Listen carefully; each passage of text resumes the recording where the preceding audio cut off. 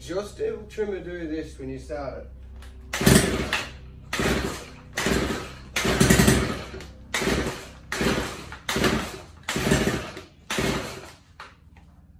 Let me show you how to fix it. Alright, so today we'll be working on a KM90R kombi unit. Okay, jump right into it. So, don't really need to, but for recording tracks, I'll take the air filter, the cover off, so it makes it a bit easier to see. Right. On the back here, I'll zoom in a bit. 1, 2, and 3. That one there's your idle. So you can't really see, pretty bad light. This one here is your idle. So if your trimmer's running a bit, how would you say it? It's sort of, when you start it, it instantly just shuts off. Try just turning the idle up a tiny little bit.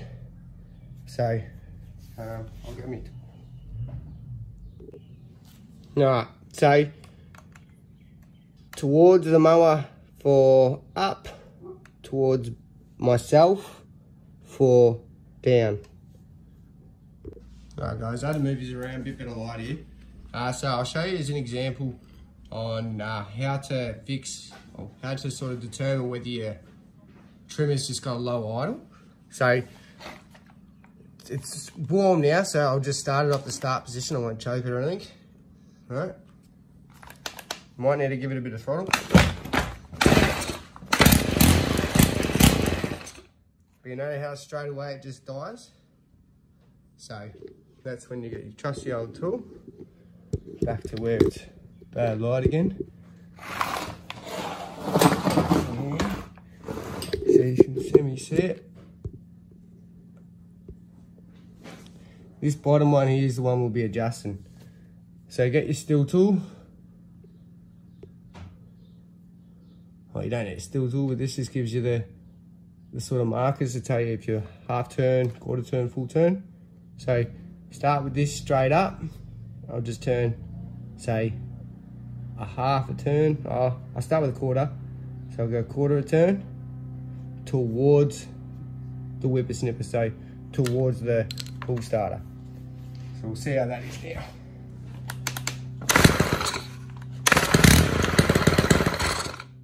Okay, that's a tiny little bit better. So we'll go from the quarter turn again. We'll go another quarter turn straight down. I'll see what it is now.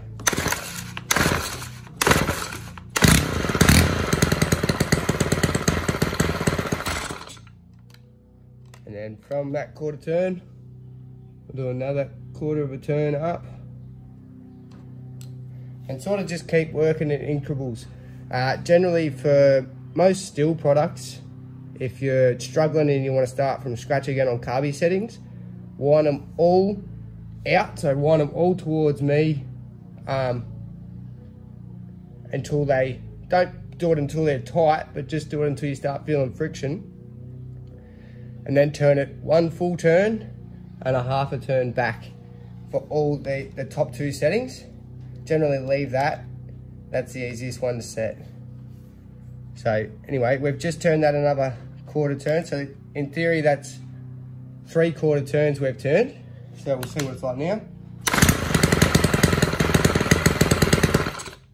So it'll basically run by itself now. So I'll turn it up a quarter turn, which makes it 1 full turn. And we'll see.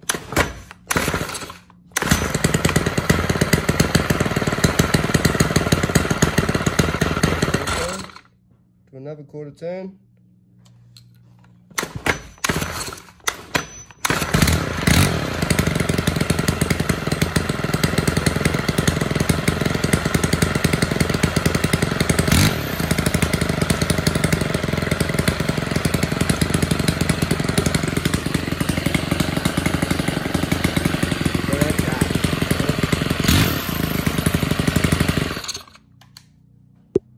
So that's that.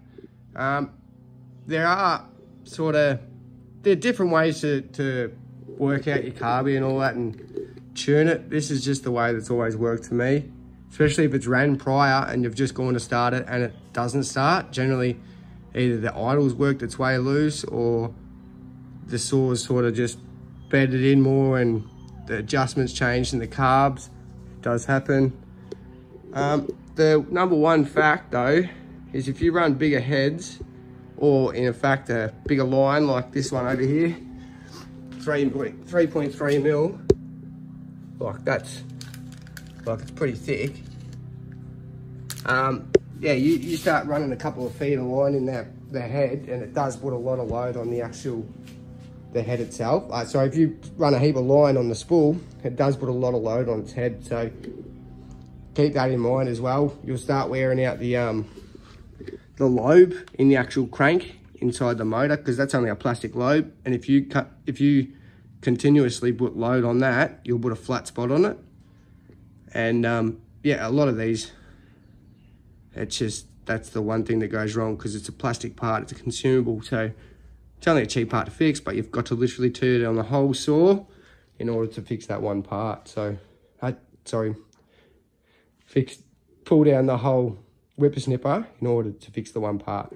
Sorry if I do say saw a lot, it's just I'm generally used to dealing with chainsaws, so it's a bit of a habit at this point.